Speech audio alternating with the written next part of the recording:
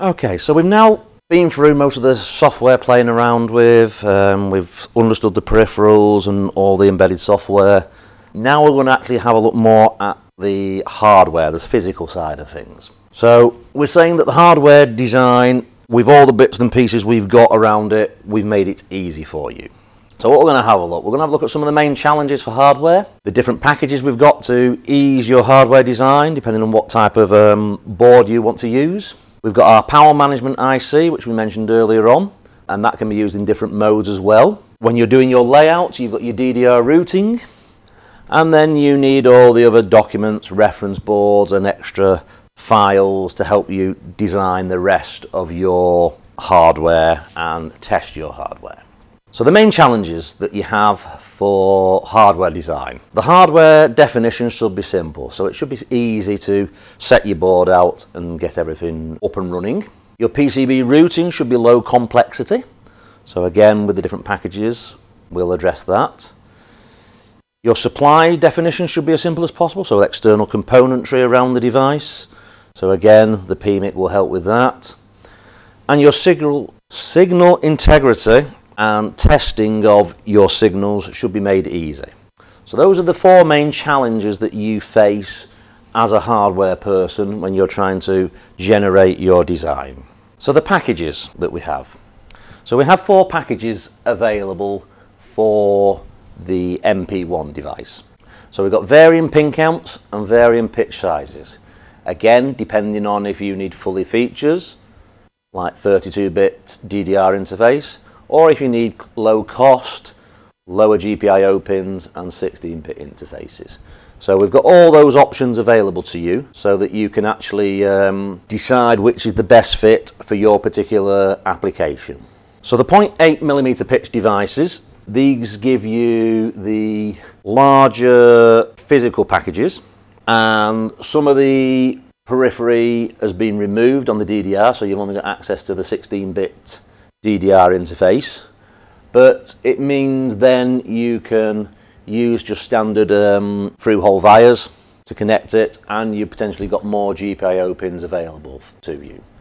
But you will need either 4 or 6 layers depending on which of the pin counts you've got inside the devices. The 12x12 package is a 0.5mm pitch, and again that one's got some periphery removed, so it's only got the 16-bit DDR interface. And on this one, because of the way the pins are laid out, you will need some laser vias for some of the rows from the top layer down to the second layer to get some of the balls out for the outer ring, and the rest of them can be on plated through holes as per normal for that package. And then finally, the smallest pin count is the 10x10 package, so the 256-pin BGA. We've only got 3 pins on the outer ring, so you don't need those laser vias. On this one, you only need 4-layer board as well, and you can use standard plated through holes on this one. So again, we've got a package based on which periphery you require. Do you need the 32-bit or the 16-bit DDR interface? How many layers of boards? Do you want to have laser vias, or you want to have it all on plated through holes? So again, you've got that flexibility depending on what you're doing and how you want to design your physical board. The PMIC.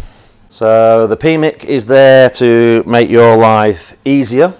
So as well as providing all the different power rails to the MP1 device and bringing those power rails up in the correct sequence, because you have the I2C control between the micro and the PMIC, it also powers all your external componentry on your board. So it will power your DDR, it will power your USB V bus.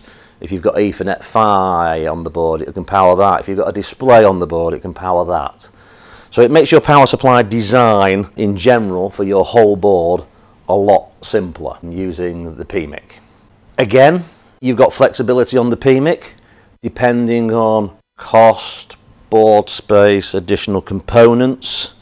You can play around and pick one of the 3 different options there, depending on how much board space you've got, and it can give you up to 20 watts possible power output, this PMIC. So again, you can pick the best one that's suited for your application, and it helps you simplify your external component count on your bill of materials. DDR routing. So this is normally classified as one of the most complex parts of the layout. You've got the two different topologies. So you've got flyby topology, where you have a terminating resistor. This is normally recommended for DDR3 or DDR3L, where you want 32 bits using two 16-bit devices. Or you can use point-to-point. This is used for normally LPDDR2 or LPDDR3, but can also be used with DDR3 or DDR3L when you just want a 16-bit single device connected. So again, depending on what you're doing, will depend on which of these two topologies you can adapt in your application.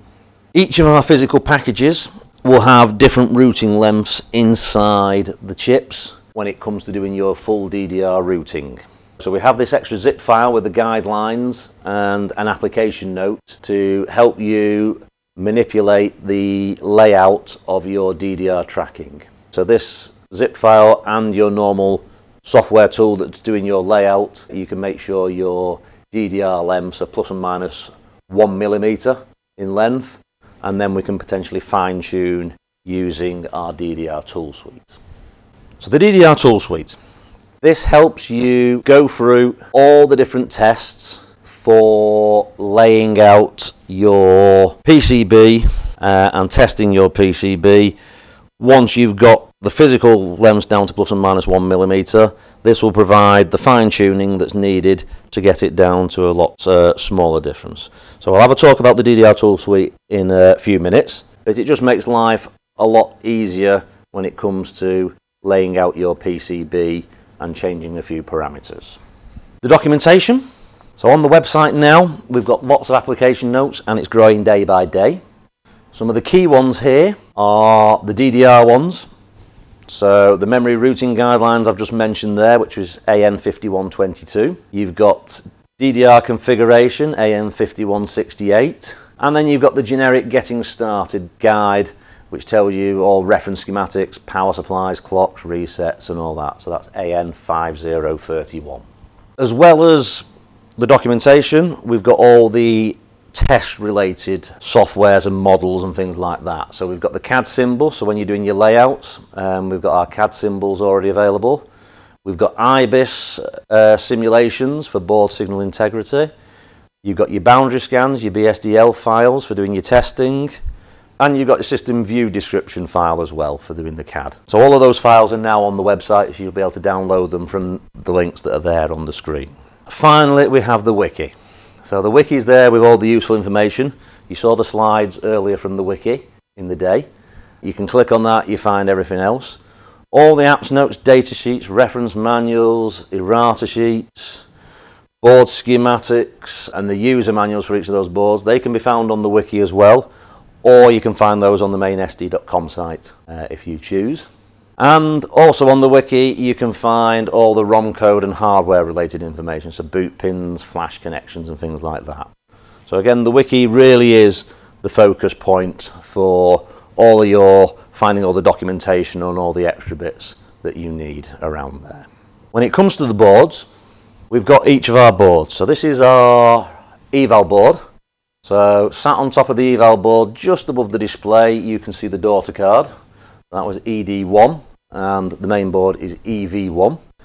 And we provide you with all the manufacturing files for these boards, so the schematics, the bill of materials, the Gerbers and the Altium project files. All of this you can get from the website st.com. So there's a dedicated link there for st.com. It's also a very good board if you just want to play with certain features. If you've got Ethernet, some form of display, an SD card running things, you need a camera, CAN bus, USBs. That big board's got most of those peripherals bonded to connectors, so you can just quickly plug things in and have a play around with the different boards. There's two flavours of the board. There's one with security and one without security, so depending on which you choose. Discovery boards are what you've got in front of you. So you've been playing with these. So it's a smaller display, not as many connectors. But again, on the website, we provide all those files. Again, bill of materials, schematics, design files. And as before, we've got two flavours. We've got with and without security. So So again, depending on what you want to play around with. So based on all those features you've just seen, are those 4 challenges we saw right at the start seen as complex? So your hardware definition, well, you've got CubeMX, which helps you do your layouts. You've got the reference boards, you've got the application notes, and you've got the wiki. All of them can help you, show you how to lay out and how simple it is to lay out your board. Your PCB routing should be low complexity. So we've got those DDR tools, you've got the reference designs, and you've got the smart package definition. So depending on which pin count layout you want will depend on how easy and how complex your PCB routing is.